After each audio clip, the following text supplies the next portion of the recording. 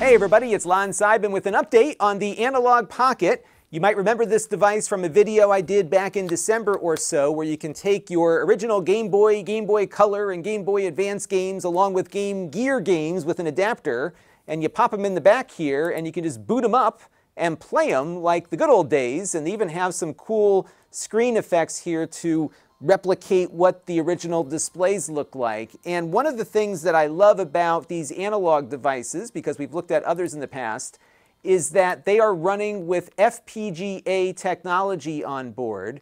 And what an FPGA is a field programmable gate array chip. And these are massively parallel chips that can replicate the logic pathways, if you will, of original retro game hardware. Because remember, a lot of retro game devices were multiple chips working together, and you can replicate all that logic and have that logic work together the same way the original stuff did. And it allows you to get old games running on modern TVs with very minimal input lag and a real accuracy that is often hard to get with software, although not impossible to get with software. And what attracted me to the Pocket was what attracted me to prior editions of Analogue's hardware, because those devices would get these mysterious firmware updates that would magically appear on GitHub that would allow a lot more functionality to come into play. So what you're seeing here is some video from my review of the NT Mini, which was an NES clone console initially, but it later got support for games off of SD cards, and then the ColecoVision, the Master System, the Game Gear, and a whole bunch of other 8-bit systems from the 1980s. And we've seen similar firmwares come down for some of the other consoles that Analogue has put together. And a lot of folks were surprised that we didn't see that appear on the Pocket right away, although we're starting to see it now. They've added a feature in the latest firmware called OpenFPGA, and right now there's a couple of cores available here that allow more convenient game loading, along with a new system that the Pocket didn't ship with initially, but spoiler alert, I cannot get the NeoGeo to run on it. But I thought what I would do though is kind of go through this firmware and show you what it's currently doing and give you my thoughts on it. But before we do, I want to let you know, in the interest of full disclosure, that I paid for the Analogue Pocket here with my own funds. All the opinions you're about to hear are my own. No one is paying for this review, nor has anyone reviewed or approved what you're about to see before it was uploaded. So let's get into it now and see what these cores are all about. Now, before we jump into these new cores, I did want to show you a feature of this new firmware that is pretty useful. They added the ability to do save states. So if you hit the analog button here in the middle and up on the controller, you can see it saves the state. And then if you go into your analog menu and go to the new memories feature, which is in beta, you can select save states that you saved from your game. So for example, in Solar Striker here, I can click on load, and it will bring me to a different part of the game that I saved earlier. And this feature works on the original game cartridges like this one, but also on a few of the cores we're going to take a look at as well. And that was a welcome addition here to get save states on here. So let's take a look at some of the cores you can run on here without a cartridge. We'll start off here by going into the OpenFPGA menu. And you can find most of the cores you just saw on the screen on this GitHub page that is maintained by somebody who calls themselves Spiritualized 1997. And this has the Sega Master System, the Game Boy and Game Boy Color, the Game Gear, and the Game Boy Advanced, along with the SG-1000. Nobody knows who this person is, and these cores are just the binary files, not the actual source code. And there's another page that can be helpful, which is this one, also on GitHub, where a user by the name of Josh Campbell 191 is maintaining a list of all of the cores that have been released so far for the Analogue Pocket. And as you can see, not all that many have been ported over just yet. Now, those of you who are familiar with the Mister know how easy it is to get cores onto it. You just run a script and it does everything for you. Here, the process is a little more manual. So you have to grab those cores off of that GitHub page, unzip them, and then you have to put everything in the right folder. So for example, this is the GBA core, and you've got an assets, a cores, and a platforms folder. And what you need to do is go over to your Analogue Pocket's SD card and copy the GBA folder here, for example, into the assets folder that's on your SD card. And in some cases, you might need to find a BIOS file for the system that you are running. And then, of course, bring the games over as well. But once you do that, it'll show up on the menu and you can boot those cores up. So let's go ahead and load up the Game Gear core. And I was really excited for this one because I did not have the adapter for the Game Gear games, and I have a bunch of Game Gear games I want to play. So now I can. So we're going to run the core here, and I've already loaded in a Sonic the Hedgehog game onto the SD card. Again, no cartridge installed at the moment. We're going to click on the game, and that will boot the game right up for us here, as you can see. And there we go. So I'm going to hit the start button here and just jump into a quick game. One of the nice things about the Analogue Pocket is its display is light years better than what you had on the original Game Gear. I think the original had like a passive matrix color display, which at the time looked better than the Game Boy, but wasn't all that much better from a performance perspective, especially when it came to motion blur. But here it is super crispy and looks spectacular, and I think it even sounds better too than the original. And of course this is an FPGA, so we've got very fast and responsive controls here.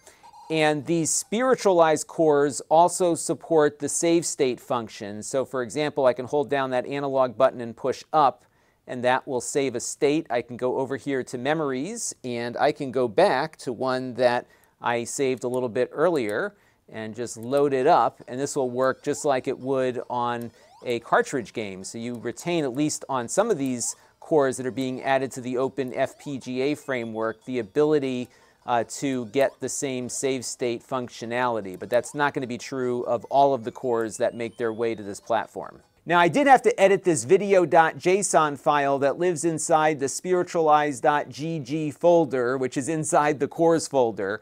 And the reason why I had to edit the file is because the game was initially filling up the whole screen, but it wasn't in the right aspect ratio, so things were looking a little squished. So to fix it, you load up this video.json file inside of a text editor, and what you need to do is adjust the aspect ratio here on this line from 160 to 4, and this 144 to 3, like it is on all of these other entries here. And then you save the file, and after that, the aspect ratio for your Game Gear games will be correct. But my only gripe at the moment involves the Game Boy core, because as you can see here, it loads up the Game Boy Color BIOS when you load up an original Game Boy game, and your games are in color like they would be on a Game Boy Color, and there's no way to change how the screen looks here like I can do with a cartridge in the slot. So all of those cool analog filters are not yet available on these cores when you load things up. There's just no way to go in and configure anything. So you can, of course, use the button combinations that you could use on the original Game Boy Color, but you're not going to get that green screen on your original Game Boy games that I am quite fond of. Although I have to say, this game does look pretty cool with the default mapping here. Now, all of these cores seem to be loading games just fine off of the SD card that includes the Master System, the Game Gear, and the Game Boy games.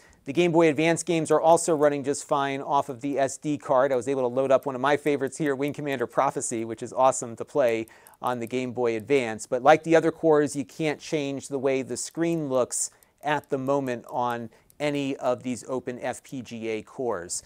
The one, though, that I'm having trouble with is the NeoGeo core.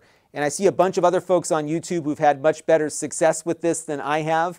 But every time I go to run this thing and I've got all the games configured the right way, I followed the instructions to the letter, I can't get these games to show up here at all on my system. So I know people are getting this to work, but we're not quite there yet. The NeoGeo core here is the one core that did not come from this mysterious spiritualized person on GitHub. This core was actually ported over from the MiSTer, and if you do get it to run, you'll see that it is working to some degree, but not fully compatible with the NeoGeo games like the MiSTer core is, and that's because there's still a lot of mapping and conversion that has to be done to get MiSTer cores to boot up on this device. It's not as simple as just bringing the code over for the FPGA, because MiSTer has a lot of other features and functions to it that those cores rely on. So even though the logic is transferable, all of the things that make the core run are not as easily transferred. So I think it's going to be a while before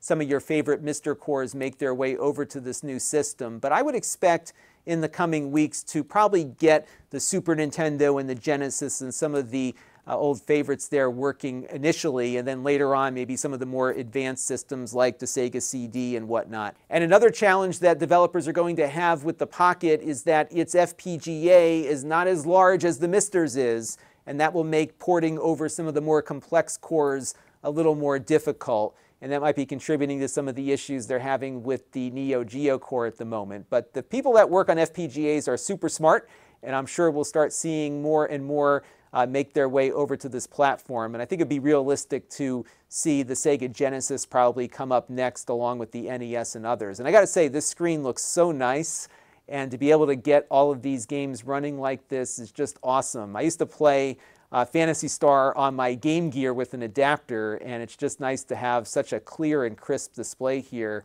to revisit this game and so many others that I enjoyed playing as a kid. So we'll have more on this as more cores develop, but I did want to give you the update on this and my thoughts about it so far, because I am very excited that we're starting to see some progress in getting a really fun and nice FPGA portable out there. Unfortunately, supplies on this are still really limited. Hopefully that will change soon. I know a lot of people are trying to get one of these and can't.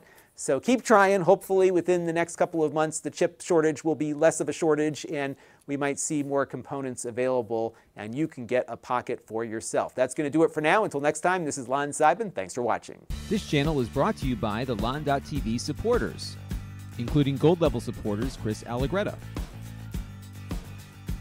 Brian Parker,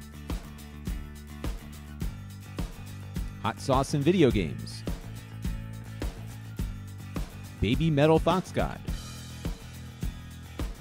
Tom Albrecht, Amda Brown, Matt Zagaya, and Tech Time with Eric. If you want to help the channel, you can by contributing as little as $1 a month.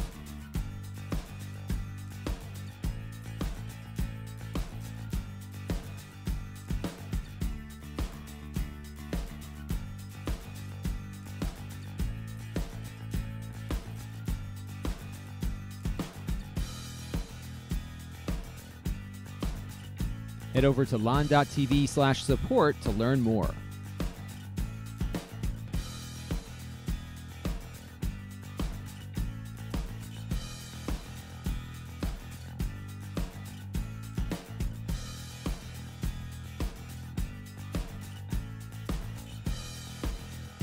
And don't forget to subscribe. Visit lon.tv/s.